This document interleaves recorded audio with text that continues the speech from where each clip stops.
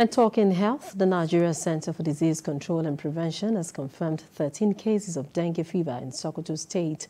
In a statement posted on its official website, Director General of NCDC, Adetifa, says the outbreak was detected across 3 local governments.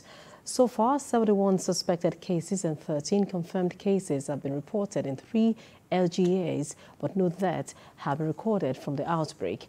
Dr. Adetifa said the current risk level of the dengue outbreak is moderate based on a dynamic risk assessment.